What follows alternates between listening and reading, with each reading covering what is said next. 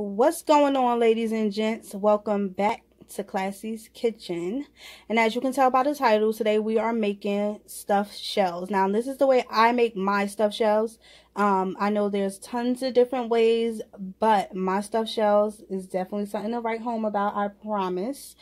What set mine aside from a lot of them is a lot of times people don't put meat in theirs. I put meat.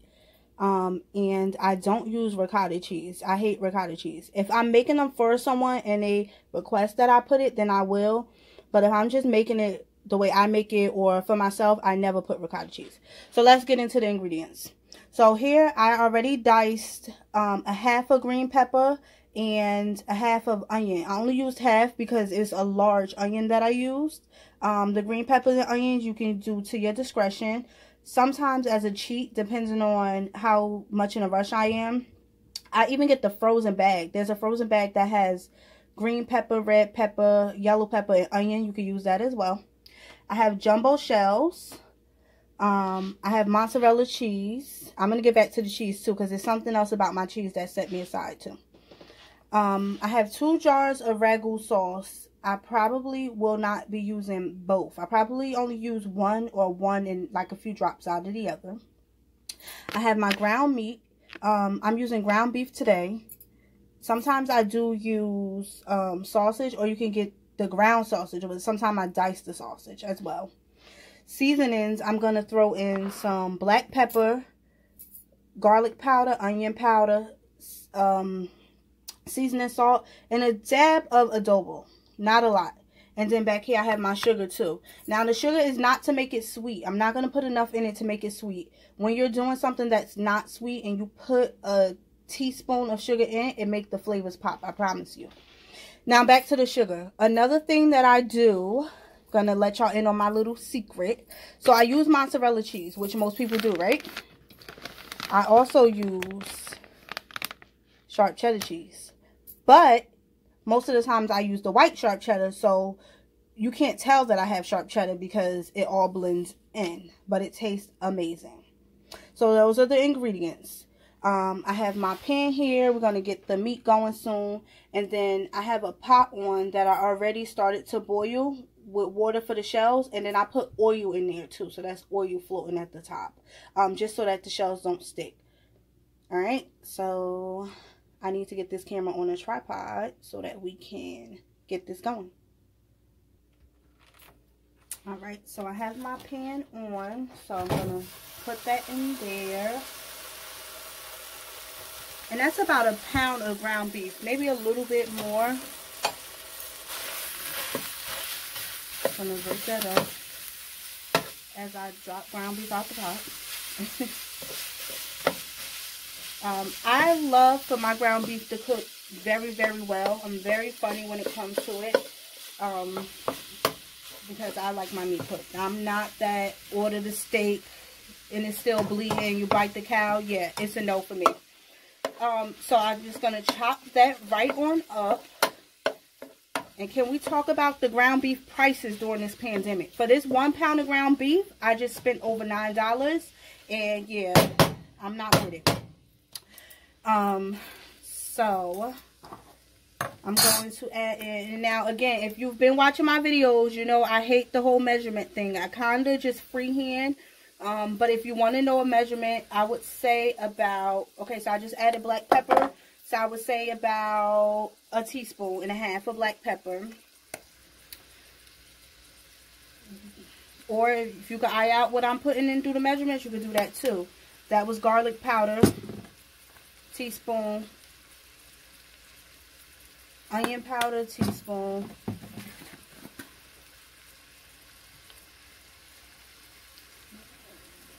teaspoon seasoning salt going in there. I don't always put adobo, but today I want to put adobo, so I'm gonna put like a sprinkle, not even a 1/2 teaspoon. Sometimes I do put Sazon though. That's just hit or miss. It just kind of depends on what I want to do. Then I dumped in that pepper and onions. And again, that was a 1/2 of a green pepper chopped and 1/2 of a large onion. And you can use your discretion as far as the peppers and onions go. I love peppers and onions, so I'm always extra and doing a lot. Extra because I'm extra. Also, I did not put any oil, any type of liquids or anything in the pot because ground beef makes its own oil. It's not necessary. And that's what you see is happening. So I am going to just mix this in so that we can get those seasonings throughout there as best as we can.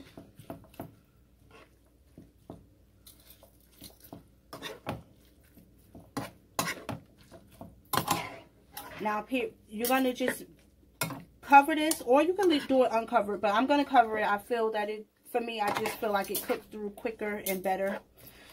So I'm just going to cover this and allow it to do its thing. Periodically, you want to lift the cover and just give it a good mix and chop, because what will happen is it's going to cook no matter what, but it's going to cook kind of clumped together, and you don't want it to clump together into one big clump. You're going to need like a minced meat, so you're just going to keep doing that. And while that is going, now we're going to shift over here to our shells. Decide if I want to do this whole box or not, because every time I do a whole box, but just like home, I never use it. I never need all of it.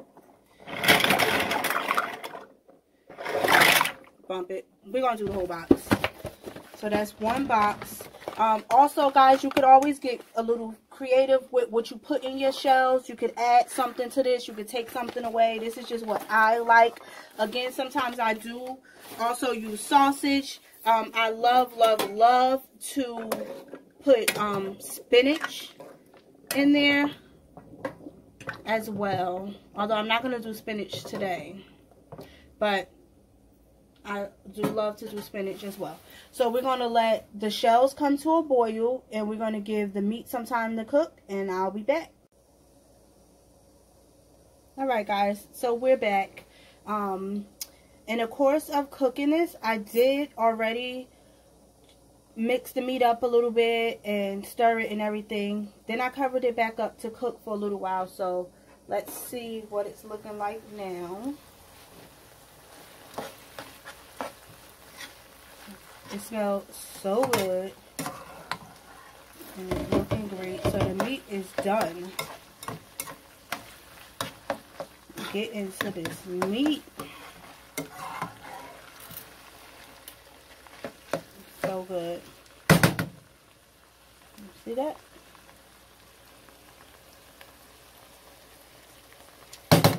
And then over here we have the shells, which are boiling.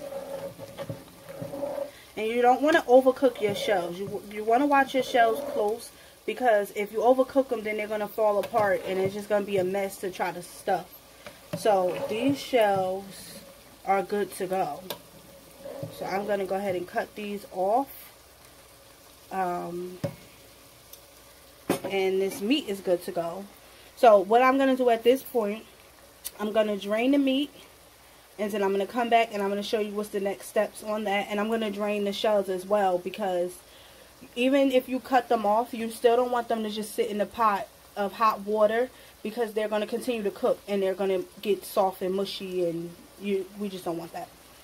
So I will be back with the next steps for the meat. Alright, so we now have our meat strained.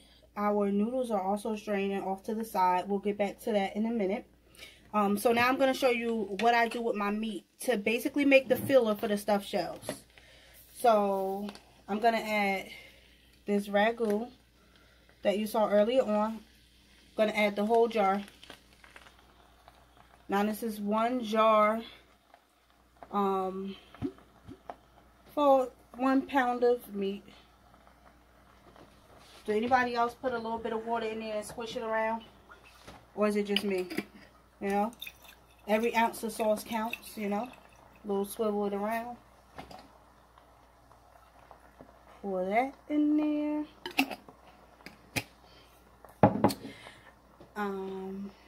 So let's mix that up. I also have my pot on right now, you guys, on medium to low heat. And it's already cooked and everything, but you'll see why in just a moment. I'm mixing that up a little bit. Now I'm going to add, remember earlier I had sugar? This is about a tablespoon of sugar in there. So I'm going to add that. Mix that up. Again, it's not going to make it sweet. Now, it's to your discretion. You can add the sugar or not. But when you're making something that's not sweet and you add sugar, it makes the flavors pop. Not making it sweet. It shouldn't be to the point where it's sweet. You don't even taste that it has sugar in it.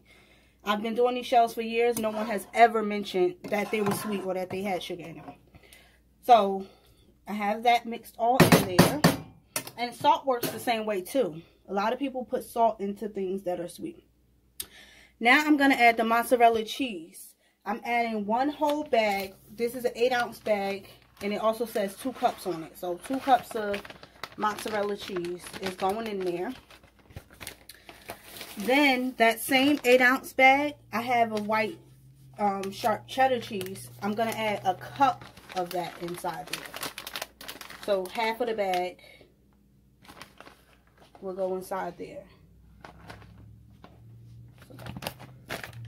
And now I'm going to mix that up.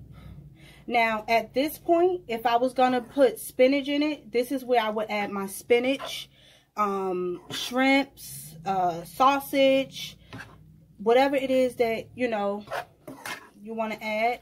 At this point, you would add it. Of course, you would add that stuff in there cooked. I wouldn't add raw shrimps or anything at this point. What I do is anything extra that I'm going to add to the meat, I cook it separately on the side. And at this point, I mix it all in. Because what we're doing right now is just going to marinate the cheeses and the meat and the sauce and everything together. Just putting together the filler, basically. I'm going to mix that all in. And then I am going to cover this and let this come to a simmer. Now, again, at this point, it depends on how much in a rush I am. Because the shells are going to go in the oven and bake. So everything is going to melt regardless. So sometimes if I'm in a big rush, I won't let this simmer or anything like that. I'll just mix it all together and stuff it and then bake it, and it works just the same. But I'm going to give it like a minute, not long, because as you can see, it's pretty much already melted. So I'm going to give it a minute, and then when I come back, we are going to begin to stuff our shells. Alright, so this is what it's looking like. Nice and cheesy. The filler is all good and ready to go. So at this point, I have my oven on, heating up to 350. And we are ready to stuff our shells. So, I'm going to move this over here. I am using a tin pan today. Yes, I am. Now I'm going to use that other jar of ragu that I had. But like I said, I'm not going to use much. So at this point, I'm just going to use the spoon. I'm using a tablespoon, excuse me, to just put at the bottom of the pan. This is because I don't want my shells to stick when they bake. If I was using my glass casserole dish and not being lazy, you know, you guys know I don't like to wash dishes. So I use stuff I could throw away. But if I was using my glass casserole dish, I would do the same thing. It doesn't matter what dish I use. I put a little bit of sauce at the bottom. So there's that. Now, I have the shell. I'm just going to take a scoop of the filler. Just one scoop. Of course, you can scoop as much as you want. You can make it as full or as light as you would like. and just gonna put it inside the shell. As soon as I could get the cheese to cooperate. So if you guys could see, excuse my ratchet nails, I'm having a hard time getting them off. So I still have 4 nails, but anyway, then just set that in there like so. Where is it? So I'm just going to basically do this same process with all of the shells until they're all full. And I wish you guys could see, but only thing I'm doing is basically just scooping it out that salsa pan into the shell. Trying to record this as best I can. And see? I'm going to do one more in my shells. Oh, I didn't tell you guys this part. I rinsed it in cool water and I just put it in a bowl with no water inside the bowl. I just strained the hot water off and rinsed it with cool water, so they're just in a bowl. So I'm just picking them from the bowl and stuffing them with the shells. Just so you know that part, because I didn't say that. So I'm going to show you one more time. I'll stuff 3 of them because 3 is my favorite number. One time for the one time. So just stuffing that in there like so. And that's it. That's what it looks like. And then I'm just lining them along the pan. So I'm going to stuff the rest of these shells and I will be back to show you the next step. Alright guys, so I have all these shells stuffed. Which stuffing shells is not hard, it's just time consuming, so there's that. So the next thing we're going to do is I take a little sauce and I put them on top of the shells now. Just because I'm going to bake them, and I'm going to bake them uncovered, so I don't want them to dry out on me. So, cha-cha-cha. And not a whole lot, just like a little something across the top. Spread it with the back of the spoon. So it's a little razzle dazzle, you know. Like so. So the next thing now we're going to add the cheese. Now I showed you guys that I use sharp cheese as well. So if I was going to use the yellow cheese, I would put the yellow cheese first so that you can't see it underneath my mozzarella cheese. But I'm using white sharp cheddar, but I'm still going to put the white cheese first. And I'm just going to sprinkle it like so. Do this to your discretion. However much cheese you like. The sharp cheese you don't need a lot of. To me it has a stronger taste than the mozzarella cheese, so you don't need much. So that was all of what I had. So I did have a little bit extra left over in my fridge. So I'm just gonna sprinkle a little bit of this like so. And now I'm going to top it off with mozzarella cheese. And it's kind of going to go right over top of the sharp cheese. And again, to your discretion, this is a new bag of mozzarella cheese. So, and this is also the 2 cups, 8-ounce bag that I'm using. I enjoy the taste of mozzarella cheese, so I'm gonna go extra because I'm extra. So I did use that whole bag on the top. I used the whole box of shells. There is a lot. This is a fairly large pan, so this is what it's looking like. So now I'm going to put it in the oven. We're going to bake this, again, uncovered for about 20 to 30 minutes. It's going to just depend on your oven. Some people oven heat a little quicker a little hotter than others. Again, I did already have my oven preheated, so when I come back, the cheese is going to be melted. All right, so it is now out of the oven, looking good, smelling even better. I'm sure it tastes even better than that. So this is the finished product, you guys. If you have not already, please like this video, subscribe to my channel, leave a comment down below. Let me know how this recipe comes out for you.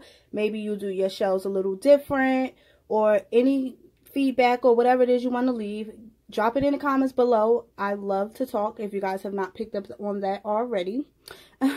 So be sure to comment below, and also share this video.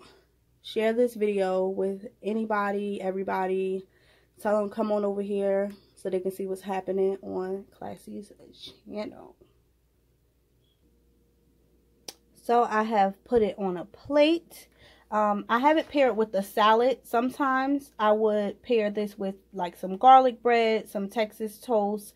You can pair it with whatever your heart desires. I've seen people fry like little wings on the side, what have you. I'm going to have mine with a salad. So again, if you have not already, please, please, please like this video, subscribe, comment down below, and share with your family and friends. Until next time, ladies and gents, I'm out.